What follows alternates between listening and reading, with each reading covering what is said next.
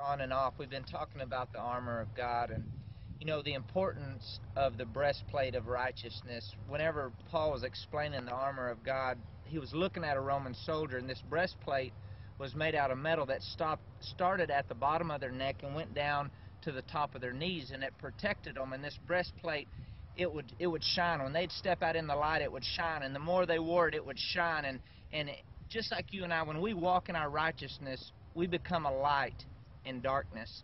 This breastplate protects your heart when the enemy shoots an arrow trying to get you to think that you're not worthy and that you're not valuable and that you're guilty, and he wants to shut you down in condemnation so you can't be who God has called and created you to be.